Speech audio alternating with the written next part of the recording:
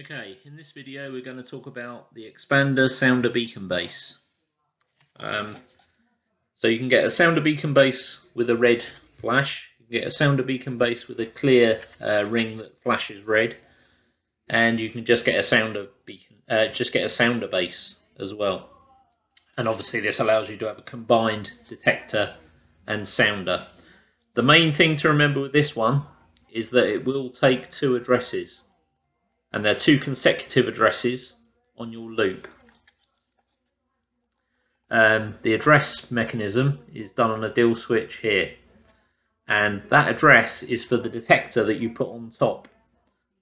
The sounder will automatically be +1 of this address. So for example, if you address this as number 5, you will also take address 6 on your loop. Okay, so we powered this up. So there's a 4-bit dial switch at the top here. The 4th bit is to switch the power on. The 3rd bit is to change the volume. And the other 2 bits are to change the tone. The tone is already set to an Apollo tone. So if you're already using Apollo tones, then that's fine. Okay, so what else have we got on here? We've also got the log on button for logging this onto the loop, of course. We have the locking mechanism, which is down a hole here, so we can lock the detector into its base. Now in the back of the detector we've got 3 C size alkaline batteries and 3 AA size alkaline batteries. Now it still uses the same method of power for these, so it alternates between the 2 battery packs, but obviously it will use the bigger pack when it's actually sounding, and obviously the reason for giving it the bigger battery pack is to give it more amp hours throughout its life.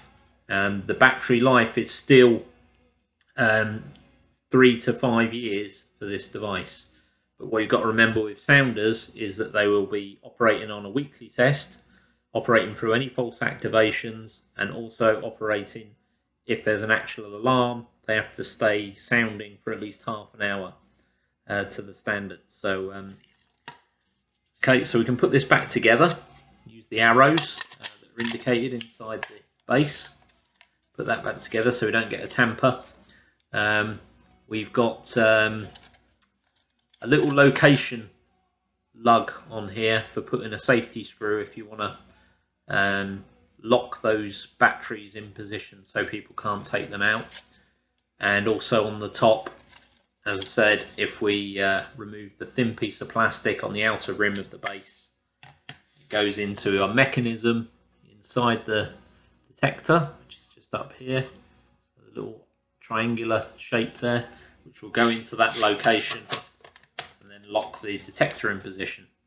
We can remove it by placing a 1.5mm driver or Allen key down the hole, pushing outwards and turning. So to get this logged on, again we go to our interface, and again you can see our interface, you can see our diagnostic tool, the loop tester, and if we go into add new device, we get the device, we press the log on button for 3 seconds until the light starts flashing underneath. Once the light flashes, we can check the ID code on the interface. We can check the ID code that's on the detector where the barcode is. It corresponds, so we say yes and we add that device into the loop. We don't do anything else with it until it's added, because putting the detector on may disturb the communications.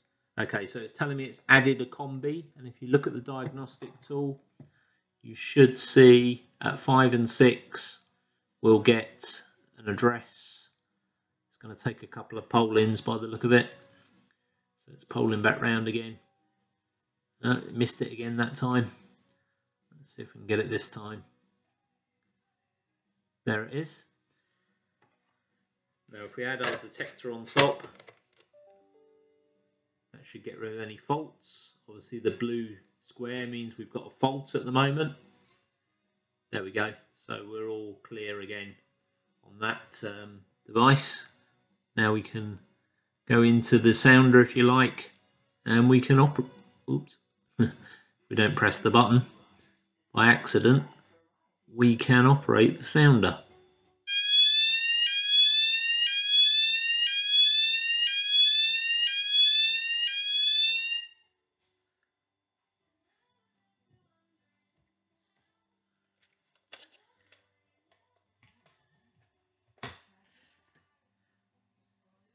So that's the end of that short demo.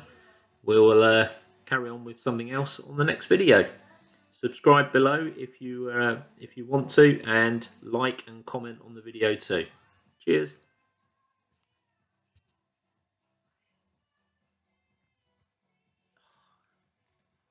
I'm pressing the screen, you idiot.